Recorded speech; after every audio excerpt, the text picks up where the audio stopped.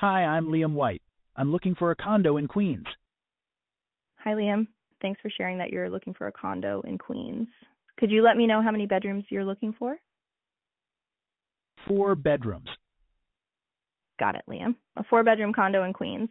Are there any specific amenities you're looking for, like a pool, garage, or anything else? No specific amenities needed. Thanks, Liam. Lastly, could you share your budget for the condo? This will help me find the best options for you. Around $800,000.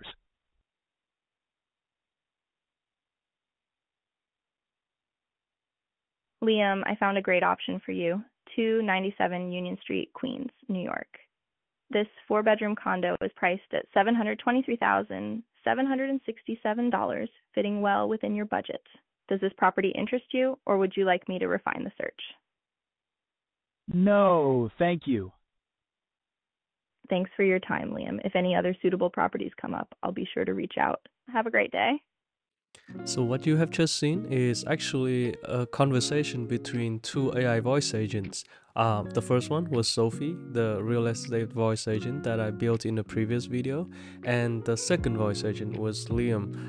It's actually a transient voice agent generated for just the purpose of testing Sophie, the voice agent that I built. I was able to set this up using an automated testing platform for voice agent. But before getting into the details of how this works exactly, you might be wondering why. Why bother with automated testing? So let's talk about that. Let's discuss why automated testing can be so valuable to our voice agent development workflow.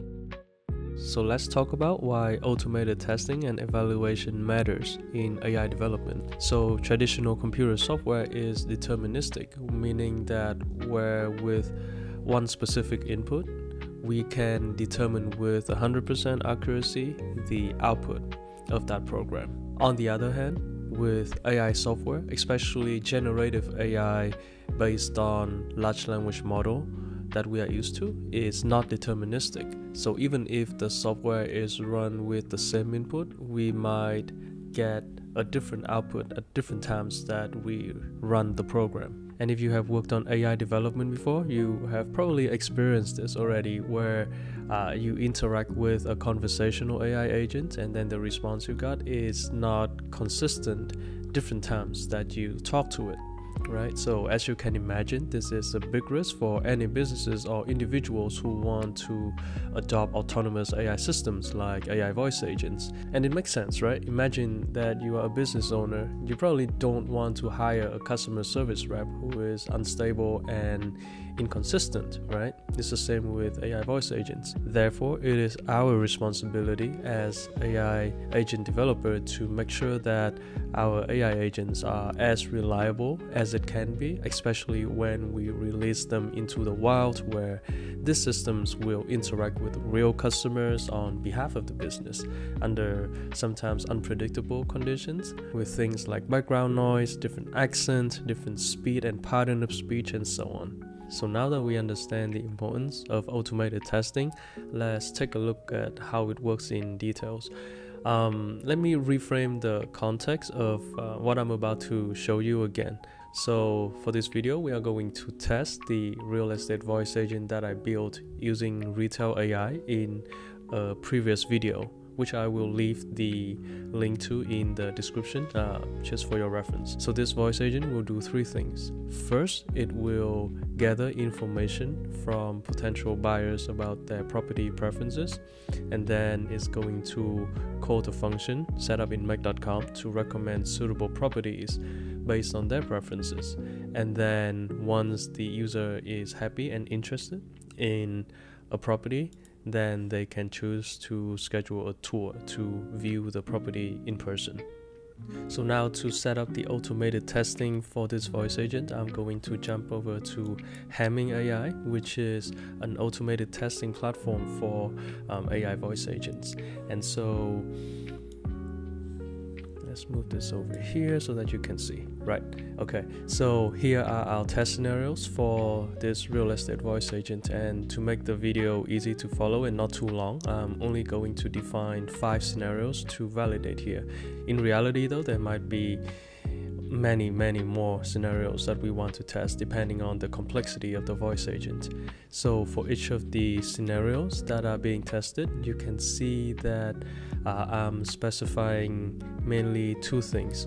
First is the script that the voice agent should follow, and then the expected outcome or the success criteria, and use that to determine whether the test scenarios was executed successfully or not. So for example, in this happy scenario, you can see that I'm telling the voice agent to play the role of a buyer who is looking for a townhouse in Albany with 3 to 5 bedrooms, and then they should choose a property and book a tour to view it on Saturday 9 a.m. Because I know there are properties in the database available in Albany, the outcome of this call should be that the user receives a recommendation and then they can go ahead and book the appointment.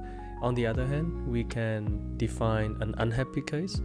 For example, let's say this one. So you're looking for a penthouse in New Jersey, right? So I know that in the property database there are no properties in New Jersey, since the real estate agent only offers properties in New York, right? So I know that there are no properties available, and therefore no recommendations should be made and no appointments should be booked.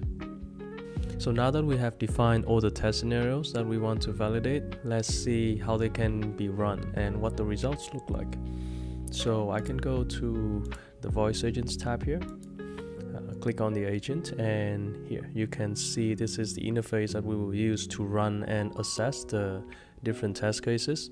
And in order to run the scenarios, you can click on this button, and then you can select the data set that you want to test. So in this case, I defined the data set of 5 scenarios that I showed you guys earlier. And then once you click on that, you can also choose how many times you want each scenario to be run. And this can be really useful because, as I explained in the earlier part of the video, since AI software currently is not deterministic, so there can be cases where the results differ between different runs. Especially for important scenarios, we might want to run it multiple times and see if the result remains consistent between those runs.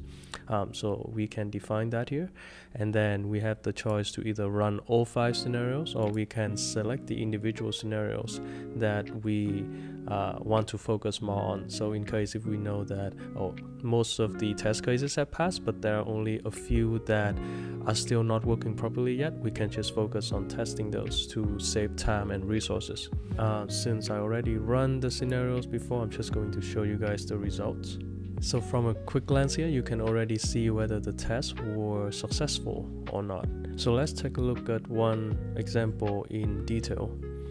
So, well, first you can hover on the input column here to see the scenarios in full, which is the same scenario, the same script that we defined earlier. And then we can look at the overview of how the call went, from the duration of the call, the talk ratio between our voice agent that we want to test versus the simulated voice agent, the latency of the call, and then here is the number of interruptions. And if you click on this button right here, let me put this down here so that you can see. Alright, so you will see all the details of the test here, including the recording that I showed you guys in the demo, the transcript of the conversation between our voice agent and the test voice agent. So the bubbles in green are from the test voice agent, Liam, whereas the messages in the blue bubbles are the ones from my voice agent, Sophie, the real estate voice agent that we are trying to test, that we are trying to validate. And then if you click on this button, you will see in detail how Hamming assessed and decided whether this test was successful or not, and why. So we can see the explanation here. The first criterion that I specified in the expected outcome of the scenario is that properties were recommended, and in the transcript it sees that the real estate agent recommended to the customer this property, which means that the first criterion was met, was satisfied. And then the second criterion is the appointment is not booked because we are instructing the test voice agent to decline the invitation to book a tour. We want to test this case. So in the conversation, there was no mention of the appointment being booked. Therefore, the second criterion was also satisfied. And since both criteria were met, the transcript should be classified as a success, which is correct in this case. So the way that this works under the hood is that once the test voice agent completes the call, Hamming will receive the transcript of that call in text. Then Hamming will analyze this transcript along with the expected outcome that we defined for each of the scenario to determine whether our real estate voice agent behaved as expected.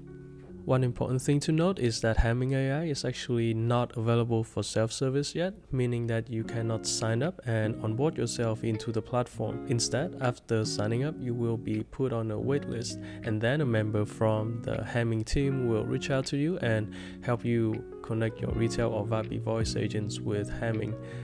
That being said, the Hamming team told me that they are actively working to make Hamming available for self-service, which will make the platform accessible just like a typical SaaS product, which is very exciting. So there you have it. That's how we can test AI voice agent automatically using AI itself. And I believe that with AI voice agents becoming more and more prominent, platforms like Hamming AI will continue to play a very important role in helping us keep the AI agents reliable and consistent, which is non-negotiable for businesses who want to adopt and integrate this kind of systems into their existing operations and trust them to represent their business when talking to customers in the best manner possible is really important. If you find the video valuable, please feel free to give it a like and subscribe to the channel. It might not seem like much, but it really means a lot to me, and your support really helps the channel to continue to grow so that I can keep making content like this for you guys. And finally, if you own a business looking to implement AI voice systems, feel free to connect with me on LinkedIn or schedule a call so that we can discuss how AI agents can take your business to the next level. And that's it for me today. I'll see you guys in the next one. Bye.